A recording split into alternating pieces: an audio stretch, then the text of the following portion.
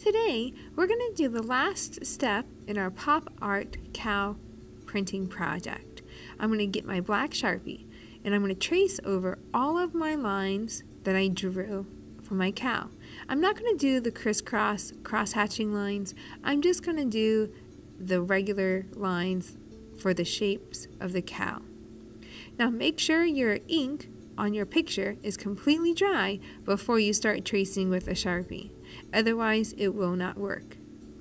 I'm going to go ahead and I'm going to color in the black part for the eye, the pupil of the eye, leaving the light reflections. And I'm going to continue tracing the lines. You can trace right on top of the line or next to the line.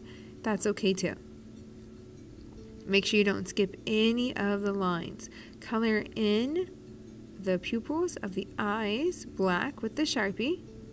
If your Sharpie starts to fade, please get a new one. Don't finish your art with a fading Sharpie. We have plenty of Sharpies, so please throw away the ones that are not working and get a new one. Make sure you don't skip any of those lines. Trace all of your lines around your cow. This will take a little bit of time, but when it's done, it'll make the cow more defined in our finished work of art. So double check to make sure you didn't miss anything.